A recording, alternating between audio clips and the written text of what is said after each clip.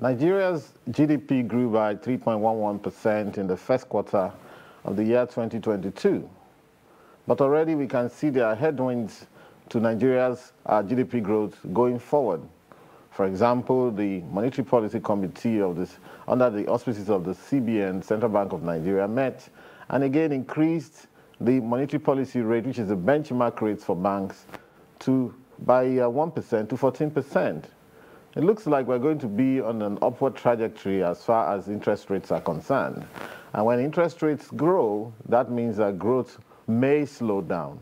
Some may say that some of these economic theories don't work in Nigeria, but there are reasons that can be explained why sometimes they miss the point. For example, the increases in monetary policy rate that have come in recent MTC meetings have not led to the commensurate reduction in inflation rate as projected.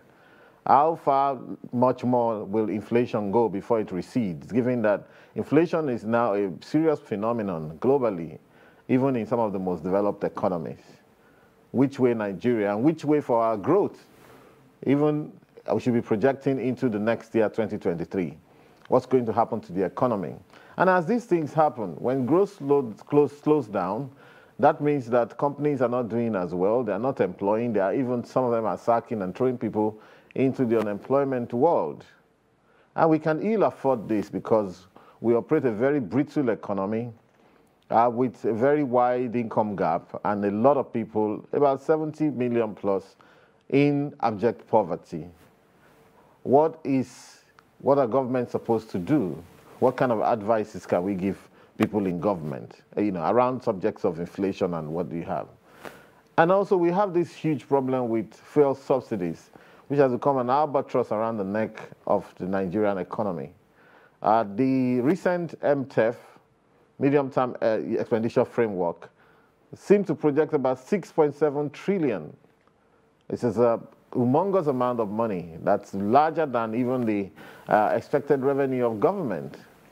How can we cope with this? And is there any government that can come and summarily withdraw the entire subsidy, if it was true, okay? Withdraw the entire subsidy and face up to the kind of inflationary backlash, which can take us into a triple-digit inflation, just because they want to make a point. These and many more subjects and issues we're going to be discussing today, and we have with us Professor Aminu Usman of the Kaduna State University. And also, he is also a member of the Board of Economists of the Daily Trust. Welcome, Prof. Yes, thank you, Mr. Tokwe. Thank you very much. And you heard some of the things I just spoke about now. Which way Nigeria? What's going on with our economy, Prof? A lot. A lot in the negative sense also. Just something just not be working. And I think probably time has come on government need to actually sit down and begin to do serious discussion about the economy. We have let the economy on some kind of autopiloting, or people just, the CBN is going one way, the Ministry of Finance is going one way, the budget office is talking something else. Everybody is something to be on his own. So there's no concerted effort at synergizing the actions and activities of each of these key agencies managing the economy. I think the way for Nigeria is for actually government to call attention to a deliberate discussion on the state of the Nigerian economy. I think right now everybody is talking about the politics, but the issue is that there probably will be no economy to run after 2023 elections, the way we are going. Because if we are now saying that by end of 2023, we're going to use about 6.7 trillion to pay subsidy alone. And that money, the government doesn't have that money at all.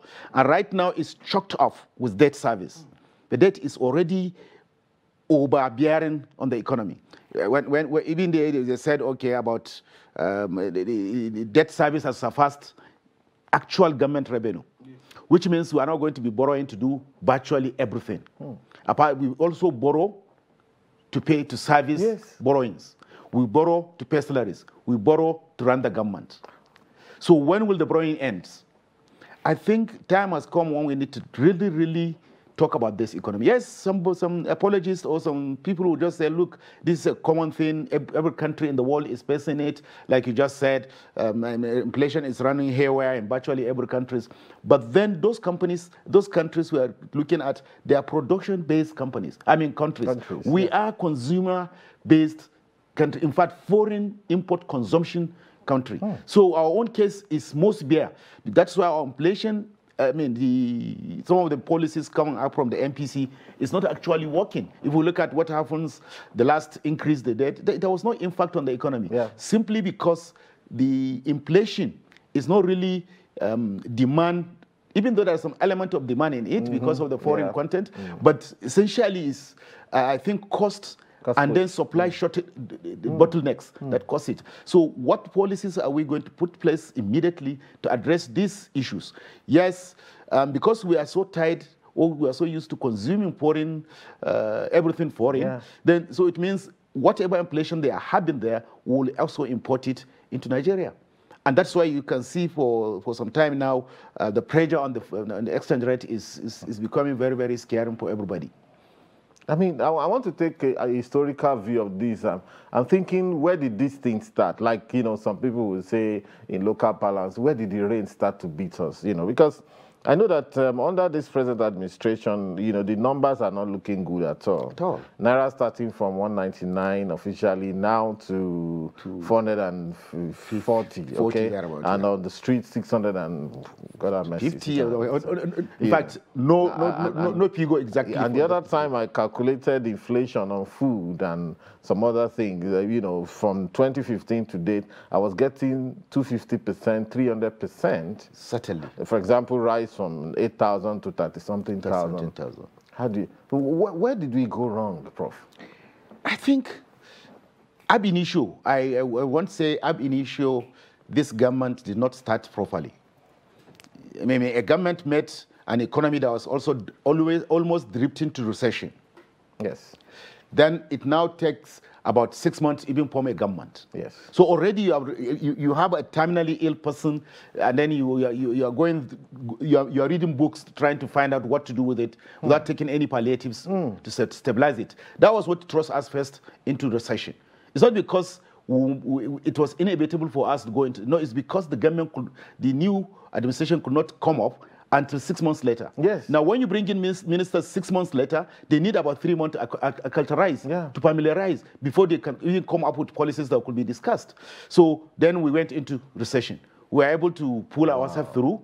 Then, as we are stabilizing, and then we didn't see, the promise Mr. President made to us that he is going to have a crack team that will actually jumpstart, run the economy on a top speed. Then we ended up seeing people who don't even know their left from their right. So that's how we've been trudging. Now, before we realize it, it's already time for election. When we are at the election, no government, is only politics. So things were stumbling.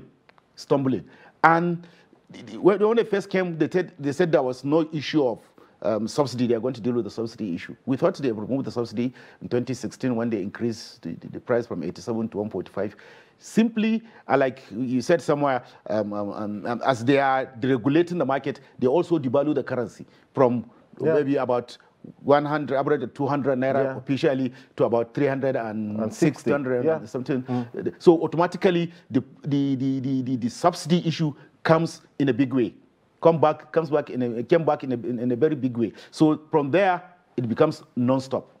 And then we have not been able to actually walk through the fiscal operations and then the monetary operations to be able to tame inflation. Exactly. But then we allowed central bank to be an all-commerce, everything, doing the fiscal, jack of all trade.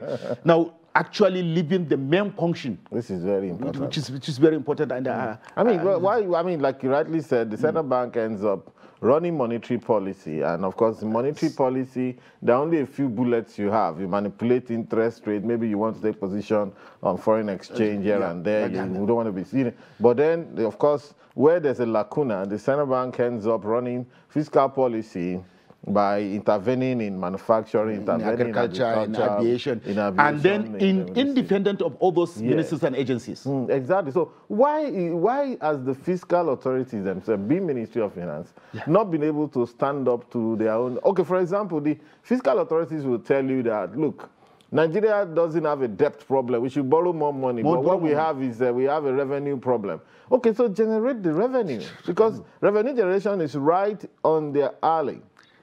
It is their responsibility. What happened? Yeah. Well, we don't know, because they're so focused as the only way out. This country is in a mess. These things are not just working, so we have to keep borrowing. Yes. Then when we keep borrowing, then we will be able to restructure the economy. We'll be able to bring in infrastructure that will bring in money. But infrastructure itself cannot bring money. And we kept shouting that, now, look, you cannot. And we're getting to the point where people will not even lend us money anymore. No, of course. We've been shouting that, look, you cannot upgrade the infrastructure in this country, the magnitude of investment required, through borrowing. It's unsustainable. Why can't you actually look down and sit down and see the ICRC Act and see how you can revamp it? How can you make it investors? How can you raise investment confidence and make it friendly to investors so that you can actually attract funds that you do this without borrowing? Because borrowing, and we have reached that stage now where we use all our revenue to service debt and still have to borrow again to continue to service. So what I'm saying is that I think we are bad managing the economy. Then we are so unfortunate with two things. One, the COVID-19 that slows down the entire world.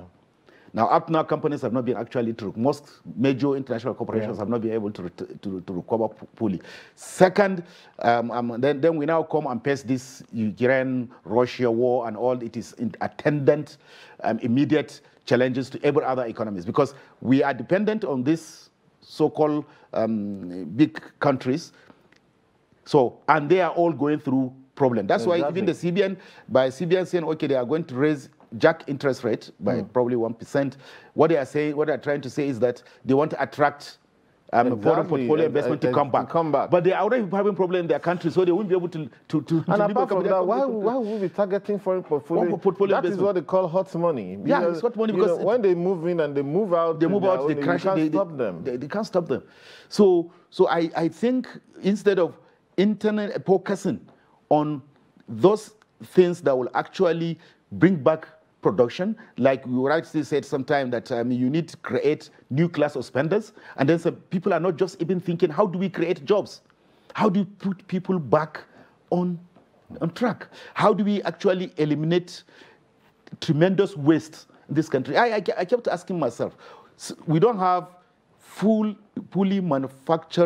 capacity in manufacturing vehicles, but at least we have fairly few number of assembly plants. Yes. Why can't we insist that government officials could only use made in Nigeria cars? Why do we have to buy cars?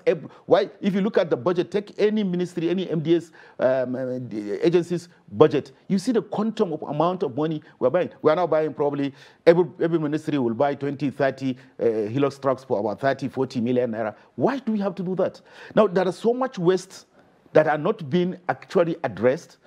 And then we are just looking for money wherever we can borrow, and then until we get a situation whereby we're a high-risk country now, that nobody will want to lend to us. You know, I mean, it's very, very painful because when some of us talk about some of these things, it seems like one is being ideological and so on. It's only, for me, I think it's common sense. When we had a bit of money, why were we buying all these funny things, especially with public money? And another thing is that some of the highest corporate governance standards are now being set all over the world in the public sector. Look at the UK. You know, you can see that in the UK, in the financial market, some of the boys, they can lose billions of pounds.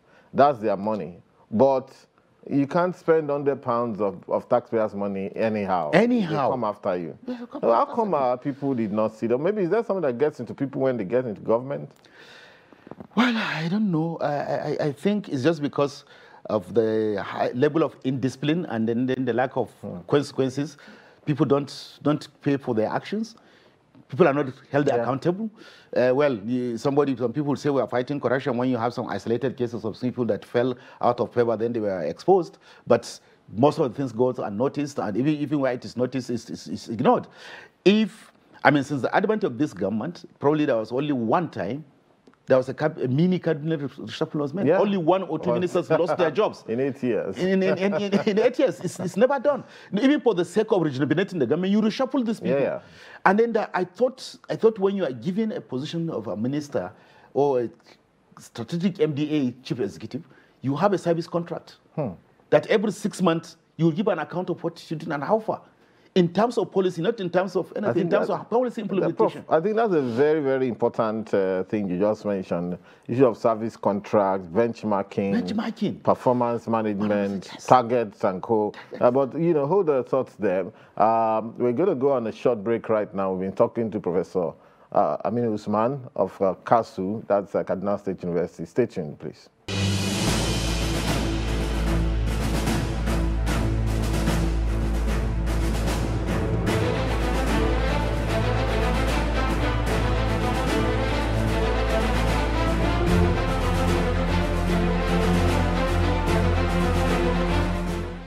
Welcome back to your show, The Nationalist, and we've been talking to Professor Aminu Usman on the show today, and we've been discussing some very critical, very, very critical aspects of our Nigerian economy with him. You know, before we went on that break, you were talking about, you know, the need to be scientific in terms of appointments and the running of the economy in terms of performance management and all of that, you know. I mean, can you expand a bit more on that concept? You know, no, what I'm saying is that, look, you're going to come in as a minister, and first of all, I think your CV should be able to tell you that, to tell the government that, okay, this is suitable for this position. Then and he should be put task, okay, give us your blueprint and see what you can be able to achieve in the first 6 months, in the first 1 year. That's good. Yeah. Now we have something to tie you down with. And how does your ideas tally with overall government policy? And that's why you find that I overheard, I don't know how true it is, that there's some kind of tussle between the Office of the Chief of Staff and the Office of the Secretary of the Government as to who controls the policy coordination unit of the government. So everyone is at loggerheads. At loggerheads with each other. Now, that is the office that will now be able to do the assessment, or they will be able to align each MDA's blueprint with the overall policy of the government. And then the assessment will be based on those areas that this is where the government is going based on the policy, and this is what you have been doing, so that people can be able to sit up. But where you can hear all kinds of scandals going on and nobody lost his job. I mean, a case in point is, okay, we have security challenges. Everybody knows we have serious security challenges. Yes. But to the extent that some people on a motorbike, some people say 200, some people say 300, came into the vicinity of the federal capital, committed a serious security breach, and 3-4 weeks later, nobody paid, and nobody is held responsible. Nobody lost his job. Nobody even reprimanded, apart from just some comments that doesn't add, that doesn't want anybody. So that is what I'm trying to say, that because people, there are no consequences for failure, there's no consequences for misdemeanor, there's no consequences for inability to keep. In fact, if you look at the way some of these MDAs are being run, it's like, it's just anything that goes. Wow. It's just to punch budget and spend money. Nobody cares, okay, this money we are spending, what impact is it having in the area we are supposed to be impacting? In fact, Prof, I was invited to a meeting earlier this week, and the gentlemen, they did a work on fiscal responsibility. I think also under the Fiscal Responsibility Commission. And I could see that most, perhaps only one agency have submitted their final audited accounts as at for 2021. The rest, some are owing that report since 2012. Most of them since 2018, they've never bothered to submit. So like you said, the whole idea is they make the money, they spend the money. And there are agencies that the government has to start forcing, because when they make money on behalf of the Nigerian people, they spend 99.9% of it on themselves. You know? Yes. Now, you know, without delving into specifics of politics, you know, 2023 elections around the corner. By whether we like it or not, and by God's grace, you know, 2023, May 29, we should have another government, another civilian government to give it a try. On the economic front, you know, if you were part of that government, what should they do? Beyond, you know, giving us a very nice suggestion regarding, benchmarking, performance management. Even ministers should draw up a vision. Very, very important. To draw up a vision to say, this is what I think we can do. And we have to kind of make the running of government more scientific and based on result and empiricism. That's fantastic. But what else, especially on the economy front, should we be doing? Well, I think the first thing that Nigerians should demand, that every presidential candidate must come out with clear-cut policy option on the key challenges of this country. And most of it should center around the economy, because once you get the economy right, yes, then there's every likelihood you can get the politics right. Exactly. Because, look, an average Nigerian or an average citizen anywhere, if the economy is working fine, there's food on the table, there's jobs to do.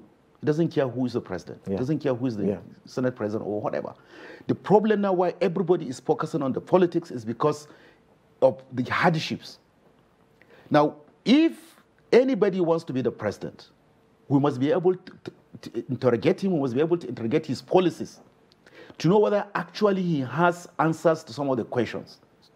But if we continue to also elect people on the assumption, or on the generics, we are going to fight corruption, we are going to consolidate on what the government has been doing. I mean, what has the government been doing that you want to consolidate? You want to consolidate spiraling inflation? You want to consolidate unstable foreign exchange? You want to consolidate serious security breaches? What is your policy with regards to exchange rate, with regard to managing inflation, with regard to creating jobs, with regard to manufacturing, with regard to actually developmental issues? We are a developing economy, so we want to see what you can do in practical terms, in terms of bringing up development. Because without actually creating jobs, you cannot be able to also even address the security issues we are talking about. But then there are two aspects of security. We think that, okay, by economic hardship, you push people into criminal activities. But the kind of criminal activities we are facing now is more fundamental, beyond just not having jobs. It's beyond combating criminality to a thriving business. Exactly. We are now at the stage of combating criminality to a thriving business. So you have to fight it direct. Why should we allow, criminals to actually invade, create havoc, and then we start running helter-skelter trying to catch them? I mean, the last time when they attacked the train, Mr. President said he has given specific instructions. Those people should be brought home, held and fight. And we know off the cap, we know that people are paying 100 million for their business. So how do you stop somebody who is earning 100 million for doing criminality? How do you stop? How do you stop him? It's not, and you know that he was not driven by economic hardship.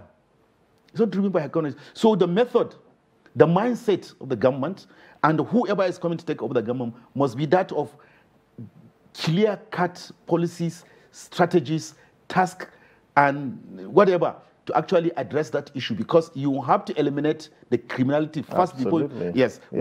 All at the same time, you are reducing the chances of slipping into criminality by creating jobs. And I think in this country, it's relatively easy to create jobs.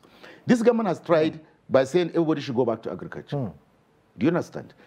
It's a good thing. That's why now, if you go to the market, rice has become the most stable food in this country. It's not because of government policy. It's because of the ease of farming rice relative to grains. Those are other grains, maybe corn, sorghum, and things like that.